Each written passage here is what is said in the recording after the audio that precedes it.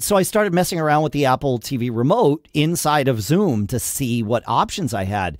And not only was I able to disable center stage, which zoomed it way out, but then I was able to, with the remote, zoom and center manually and leave it where I wanted it right there. And it was great. Yeah, it was I found it to be a better experience. And I think my kids would agree having to watch this. I found it to be a better experience than the Apple TV, the FaceTime app. And of course, if you're watching the video of this, Adam is showing us the examples of zooming and panning and all of that stuff. So yeah, you could do it on the Mac too.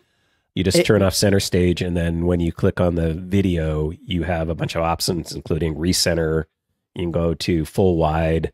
You can drag to zoom in and out, and then you can like literally drag to position yourself anywhere. So I use this a lot in Zoom meetings now, and also for stuff like this, so that I can make sure my head's not cut off and I don't have to adjust my camera. I just do it all there. I get perfect centering.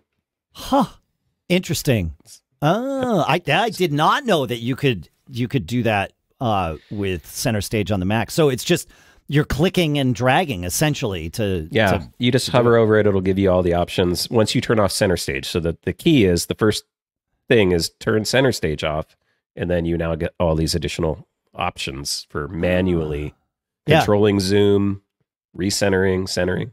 Yeah, interesting. I'll have to try center stage again. I use my iPhone camera here on my Mac, but I use Reincubate's Camo. But I need to try center stage again.